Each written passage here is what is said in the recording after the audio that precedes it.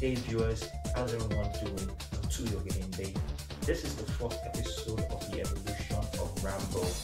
Today we'll be looking at the fourth installment of the Rambo saga, simply titled Rambo.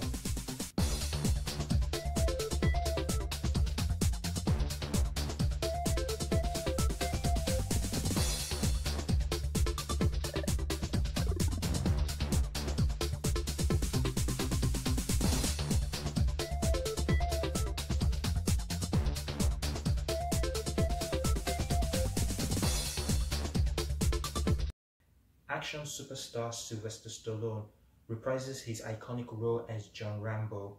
Not only he stars in this movie and co-wrote the script, he also directs it. It's the first time since 2006 Rocky Balboa that he directs a movie. Richard Crenna, who plays Colonel Sam Trotman in the last three Rambo movies, did not return to this fourth installment, because sadly he passed away with a heart failure in 2003.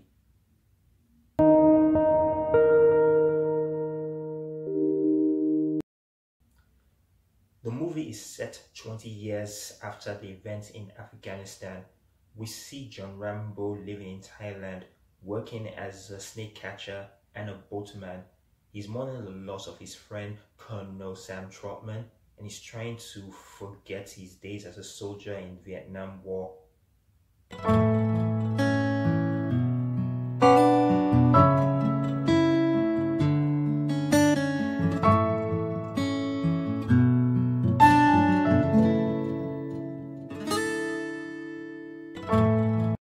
Although Rambo is seemingly living peacefully in Thailand, he is still suffering from post-traumatic stress disorder. He's trying so hard to forget his days as a soldier in Vietnam, and also what's happened to him in the last three previous Rambo movies. He's approached by missionary doctors led by Michael Burnett, played by Paul Schotze, who is known for his recurring role in the hit TV show 24.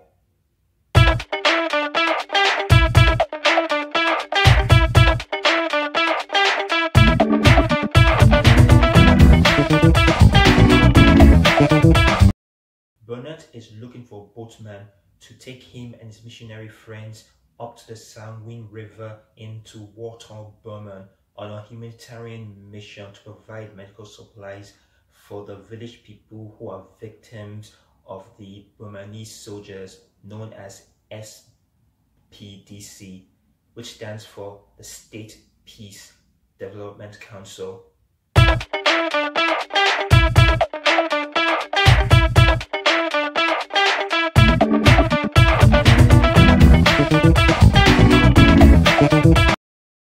Burnett hires Rambo for the job, but that's the last thing Rambo wants to do. He doesn't want to take civilians with no weapon training whatsoever up to a war-torn country where there's zero chance for them to survive. But Burnett's girlfriend, Sarah Miller, played wonderfully by Julie Benz, talks to Rambo and gives him the reason why they should go up to Burma to help the sick and the wounded. Rambo is touched by her words and accepts the job.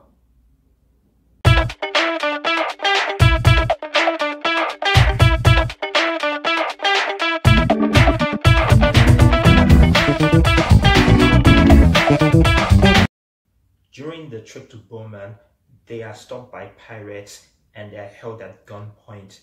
The leader of the pirates demands Rambo to give them Sarah Miller so that they can use her as a sex plaything.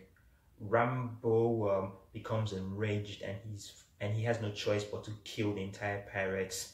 Despite saving the life of Sarah and the missionaries, Burnett is disgusted with Rambo's actions and chastises him for taking the lives of those pirates. Rambo takes it as an insult and almost turns the boat around back to Thailand, but Sarah persuades him to keep going to Burma. After Rambo drops them off and he leaves for Thailand, the missionaries and the villagers are attacked by the SPDC soldiers. almost the entire villagers are killed, and the survivors, including Burnett and Sarah, are kidnapped by the SPDC soldiers.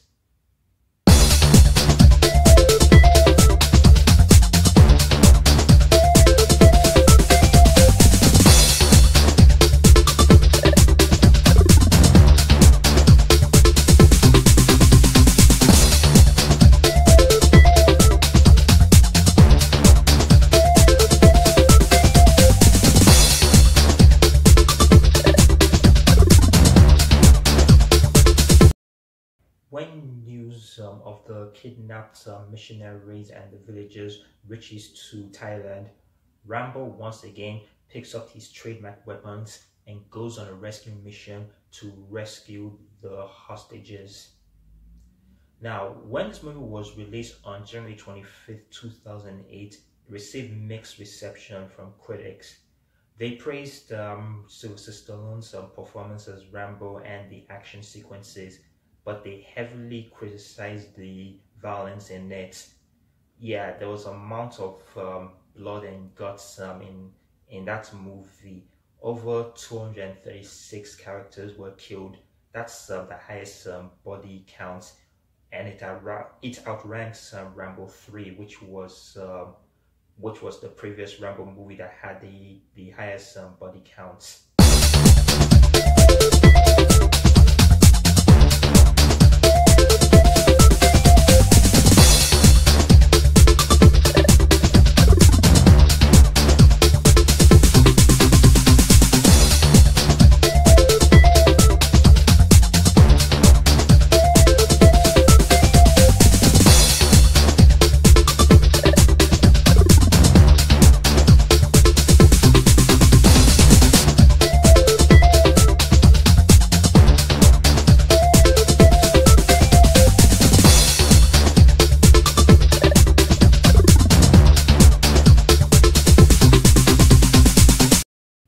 Now, when I saw this movie back in 2008, I had mixed feelings about it.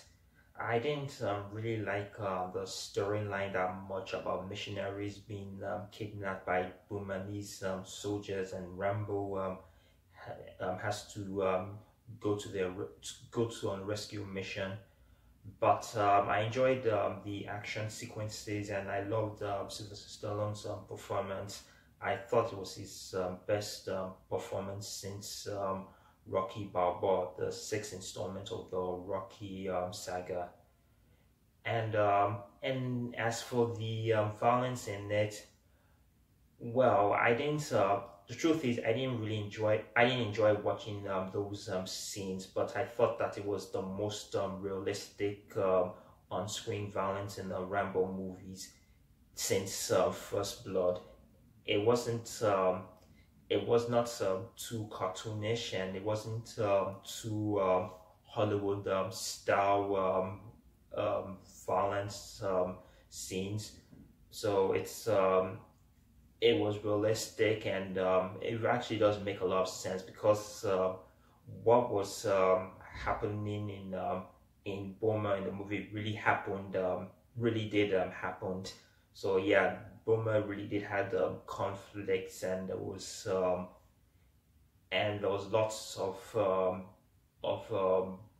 people being victims by the Burmese soldiers. So yeah, I think what Stallone did was he was being truthful of how everything was in Burma. So if you viewers have not seen Rambo 4, please check it out, and you're all entitled for your opinion. You might love it, you might hate it.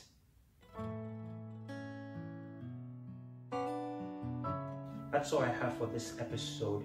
On the fifth and final episode of the Evolution of Rambo, we're talking about the fifth and final Rambo movie titled Rambo Last Blood, which is currently playing in the theater. So I'm Tuyo Bay, and I'll see you next time.